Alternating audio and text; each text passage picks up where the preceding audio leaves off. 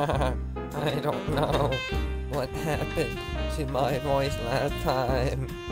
His soul must have given up on me. No worries. I have decided to stay with you until I can find a place to stay. Don't worry, me, Goldie Bear. Hello, what is your name?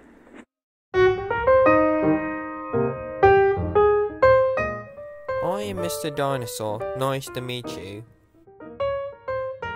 Nice to meet you too. Do you have food on you right now?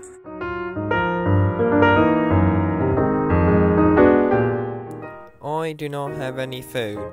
I will go to the supermarket right now. However, I have no money.